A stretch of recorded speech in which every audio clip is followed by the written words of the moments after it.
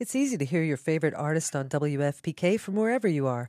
Listen on your smart speaker, live stream from our website at WFPK.org from Louisville Public Media.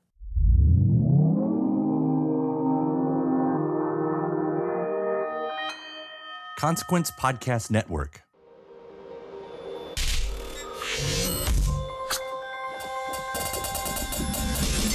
Hey, welcome to another edition of Kyle Meredith with, the interview series presented by WFPK at WFPK.org, Consequence, and the Consequence Podcast Network. Thanks as always for making your way here, checking out the series. Please do hit that subscribe button so you can keep up with all the interviews that we put out every single week. It's a new one every Monday, Wednesday, and Friday. Great way to keep up with your favorite artists and discover some new ones at iTunes, Apple Podcast, at Spotify, Podchaser, NPR, WFPK.org, YouTube for the video versions, or anywhere you get your podcasts from. Subscribe to Kyle Meredith with. And that's me, Kyle Meredith. Today, my guest is Melia Kreiling.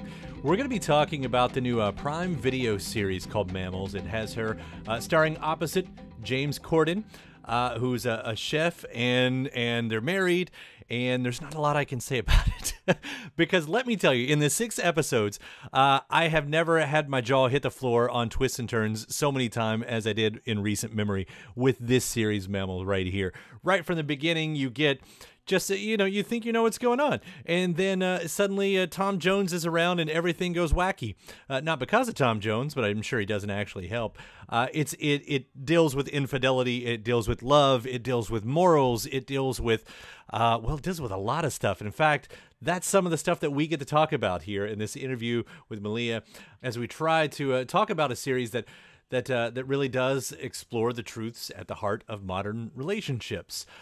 Melia is going to walk us through getting her script, her first reactions that she had upon reading it, the show's ability to provide a space for conversation, as she says, and we'll kind of try to figure out who the hero might be in this story.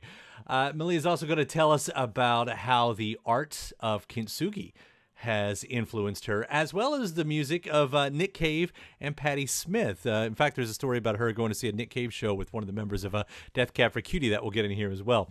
All that's and a whole lot more. It's Kyle Meredith with Melia Kreiling. Nice. Hi, Kyle. Hi, Melia. Yeah, nice to talk to you. Nice to meet you. Nice to meet you too. I'm seeing a photo of you. That's as close as we get these days, but yeah. Great sunglasses. Thank you. Well, hey, first off, congratulations on Mammals. This has been one of the wildest adventures I've watched over a handful of episodes all year long. What an incredible story, and what a beautifully acted story that you all have done. Thank you. That's very nice to hear. You've watched all the episodes, all 6 episodes? Oh, all 6 episodes, yeah. Oh, and then just went, no, I want more. That's exactly what I wanted afterwards. So. Oh, that's good to hear. That's a relief to hear that.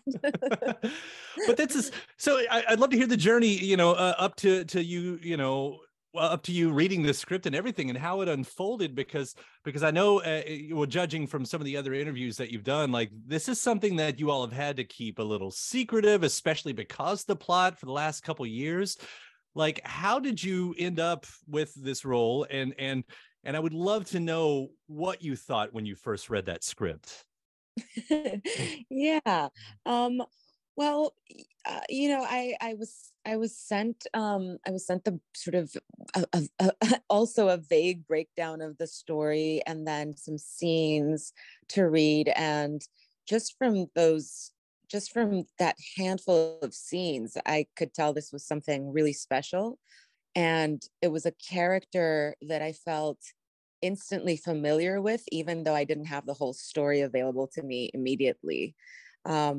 And it was a very sort of instinctive reaction that I had towards it. And I just knew that, I really had to do my best to try and get in the running at least. And then,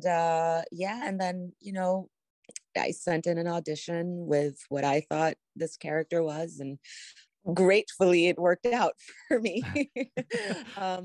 And then I got the rest of the script, and it was just it was mind-blowing to read, and even to this day it's mind-blowing to see that what was in the scripts originally is what we're seeing on screen now. A lot of the times scripts change along the way, and this was just such a well thought out piece by Jez Butterworth.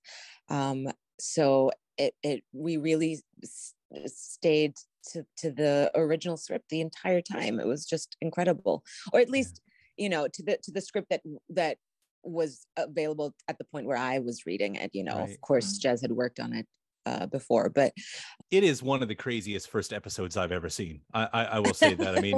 I mean, when the drop happens and then continues to happen throughout, like that's that's what I would imagine, like, for an actor when you're taking in this script. I mean, this is, must read, like, just one of the great stories. I'm thinking like the crime novels and everything, or something like that, because once you think you have a grasp on it, it all sort of flips several times throughout it.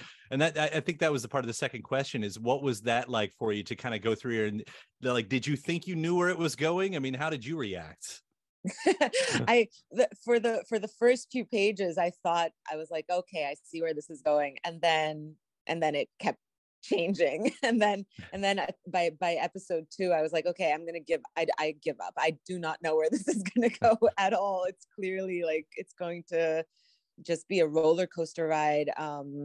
And Jez does that so brilliantly. I mean, even today, I see the episodes and I still forget some things. I'm like, wow, wow, like I still have that initial reaction, which is kind of crazy, considering how long we worked on this and how well I know the script, but I still have it. And also, the edit of it is done beautifully and keeps you on your toes. And it's just, it's such an interesting piece to me, because it on first glance, it feels like this is all so extreme. And then sorry, somebody rang the bell.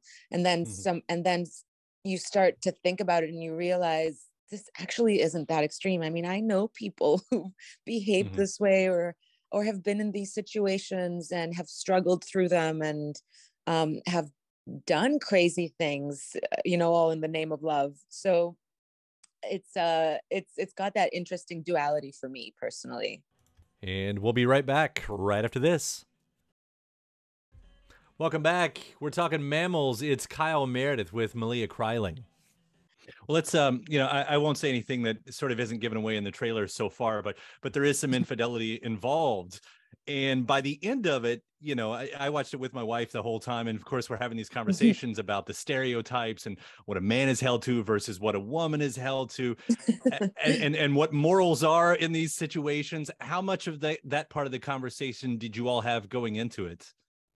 I mean, it's definitely something that, every actor had to kind of navigate for themselves. And I think we were all on the same page, honestly, about just kind of that this story is kind of unflinching in its approach to not being didactic, but rather providing a space for a conversation to take place, just like what you just described, watching it with your wife.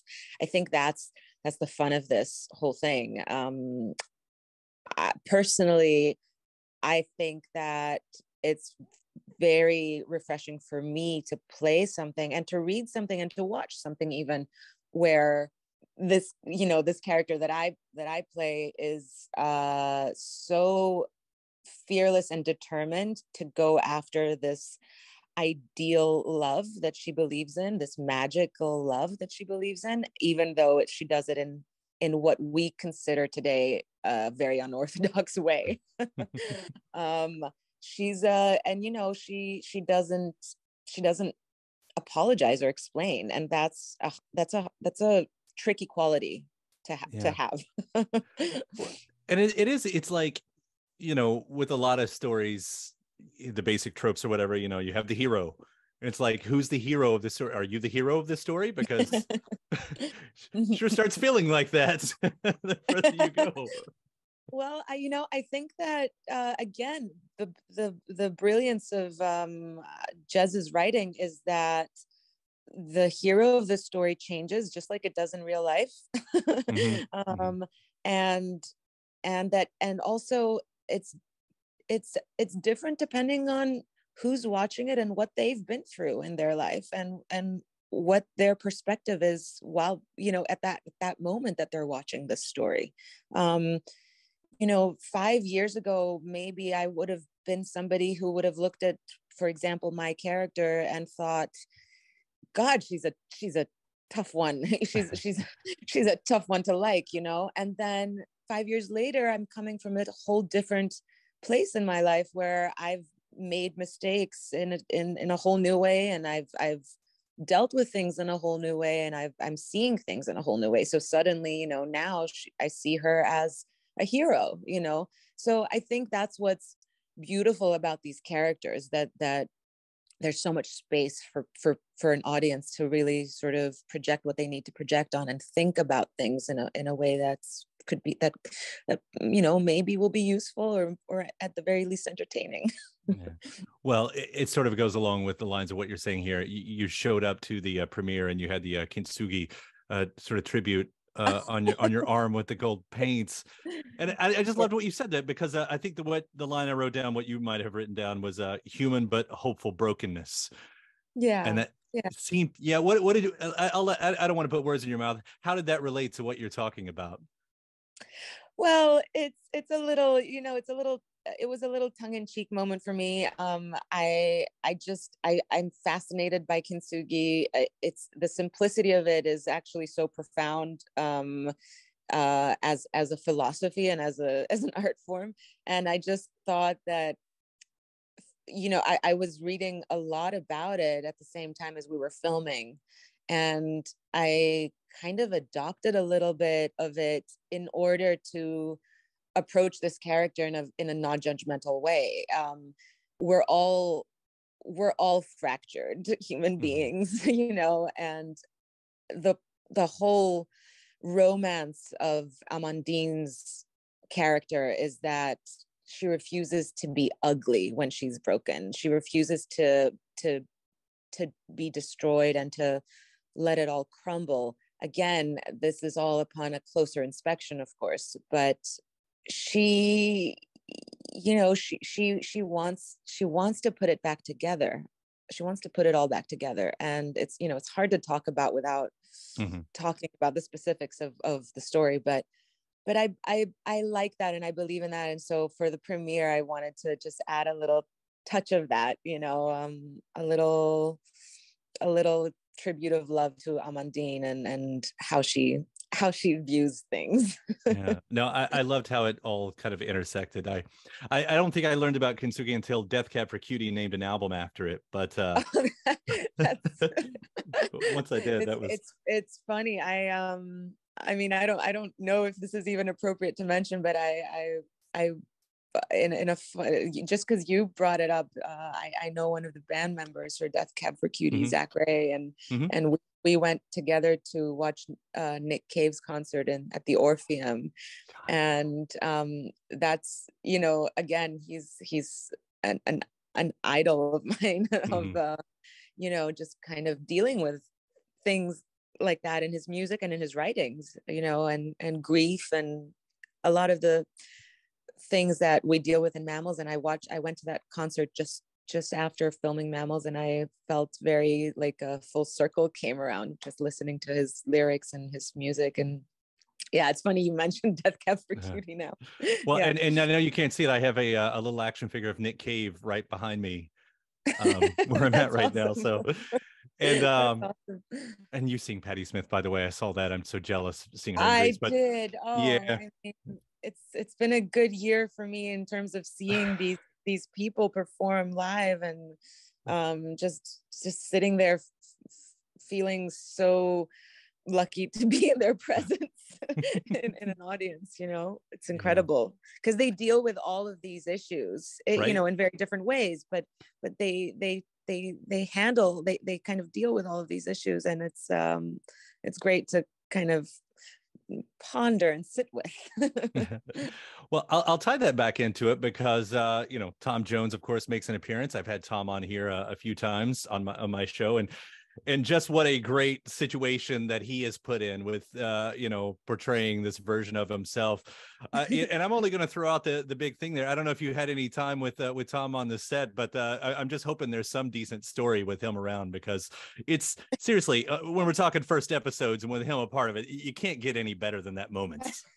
I know, but I'm afraid I'm going to disappoint you, because I was in the presence of someone who had COVID. And so once again, they quarantined me, and I missed meeting Tom Jones, and I am still upset about that. Yeah,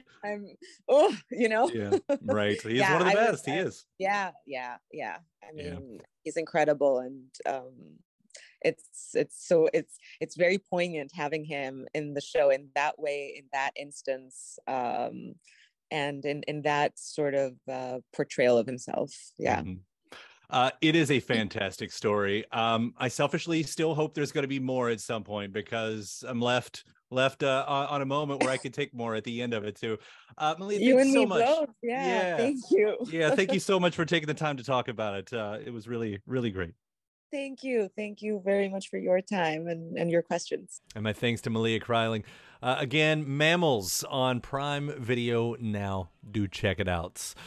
Thanks to Melia. Thanks to you for checking out this episode and the series. Please do hit that subscribe button so you can keep up with all the interviews that we put out every single week. New and every Monday, Wednesday, and Friday. Great way to keep up with your favorite artists and discover some new ones. iTunes, Apple Podcast, at Spotify, Podchaser, NPR, WFPK.org, YouTube for the video versions, or again, anywhere you get your podcast from. Subscribe to Kyle Meredith with. And then after that, head over to WFPK.org. That's where I do a show Monday through Friday, 6 p.m. Eastern. An hour full of song premieres and music news, anniversary spins, bonus interviews, Monday through Friday, 6 p.m. Eastern at WFPK.org. Consequence has your music and film news. Of course, you can also find me on the social media sites, Twitter, Facebook, Instagram. All three of them, the address is at Kyle Meredith. So I do hope you like and follow along. And that does it for another edition. I'm Kyle Meredith. I'll see you next time.